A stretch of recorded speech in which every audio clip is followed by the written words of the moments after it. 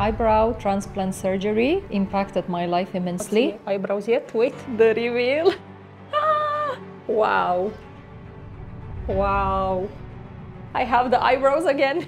It boosted my confidence, and I think it's one of the best decisions I've made. I suffered from a skin condition, rosacea. This was almost 10 years ago, and since then it's really been bothering me a lot. I started researching. So after I saw the YouTube from Padra, I booked a consultation, and I really liked it from the first day when I walked in. Then I traveled back home, and I said I will do it in September, and so I did. Well, I was definitely nervous. I didn't know what to expect, and after anesthesia, I think from 6 hours I probably slept 3. Hi, my name is Mariem. I've been living in Dubai for the past 5 years. I'm coming from Croatia, mama of little girl, and I'm an interior designer. So in my early 20s, I suffered from a skin condition, rosacea, like redness in the skin, and I had some hormonal issues, which got under control with medication for a while. But then for a couple of years, I had redness of the skin, my hair was thinning, even on my head. My brows as well, and after hormones got under the control, I'm not on any medication anymore or anything, I started looking more into nutrition, supplements, and alhamdulillah, my hair recovered completely, even more than what it was before. But my eyebrows and my lashes never really came back fully. So this was almost 10 years ago, and since then it's really been bothering me a lot. So when this started to happen, I looked into what options were there. 10 years ago, microblading was very popular, and I went for it. It was okay for a short period of time, but then it's a permanent, semi-permanent, like a makeup solution for the eyebrows.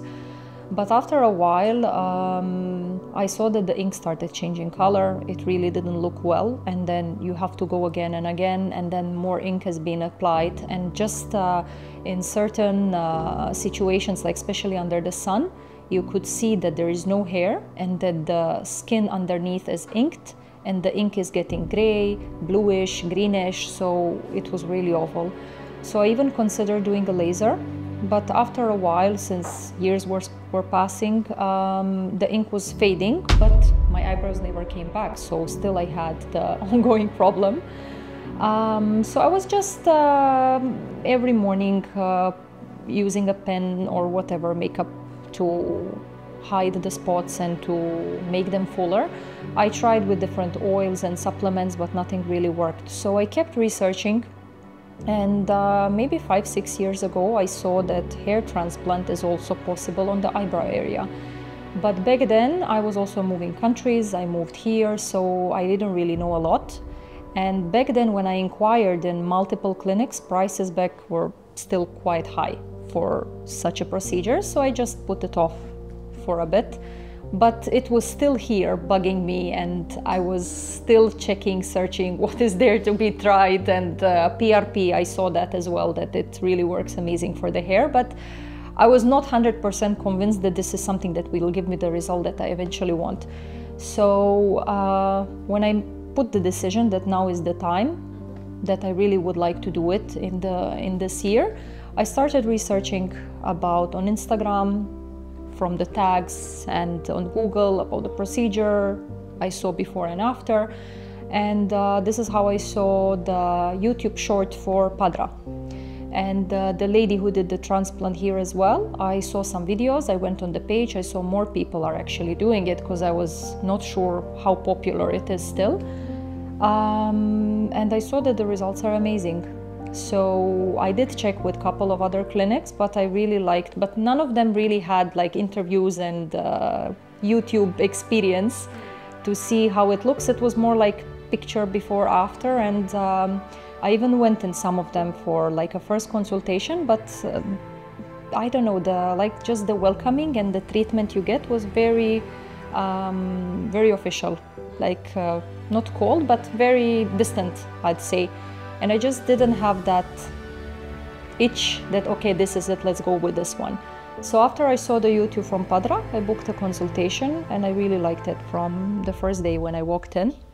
Then I traveled back home and I said I will do it in September, and so I did.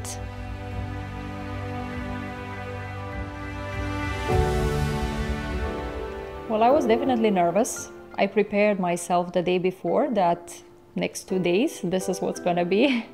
I didn't know what to expect, even though I heard what it's gonna be like. I was quite nervous, I have to admit. And just the thought of being worked on for the full 6 hours.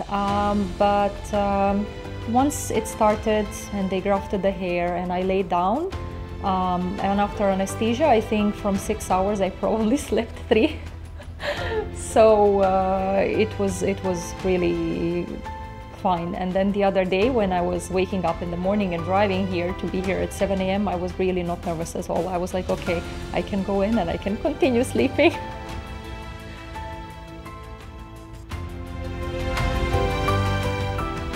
Yeah, okay, so first day after the surgery, I was swollen. I was very swollen. And even though I was warned that I might be, because my skin is quite thin and I'm pale, so it's gonna be visible, I didn't expect it to be like that, but it was not painful. It was just the swelling that was giving me a bit of discomfort, but there was no pain whatsoever. Especially after I removed the bandage from the donor area and hair wash, and I started applying cream, there was no itchiness or anything, and it was quite easy. I just prepared myself that for the next 10 days, 2 weeks probably, I will not go out as much because I didn't know how it will look. So when it started to itch and crust, I preferred to stay indoors, but it was really easy. It was really easy.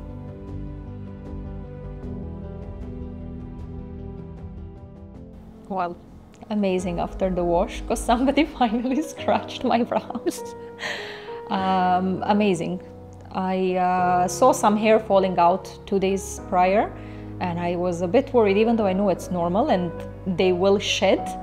I was worried that, oh no, once they wash, it's gonna be off again, all of it. We're back to square zero. But I really feel amazing. I see that the shape, everything, and now it's just a test of patience for the next months to see the full results, but I'm really confident it will be great. My advice for girls and women who are considering the transplant is definitely go for it. It's a permanent solution, it's pain-free. It will take 2 weeks of your life probably till you get back to your routine, but it's definitely something you will not regret. Okay, if you have any questions, you can ask in the comments below, and don't forget to like, share and subscribe. With concentration, with this, it's a magic. So good. Thank you. Now the waiting period, right? Yeah, I love it really.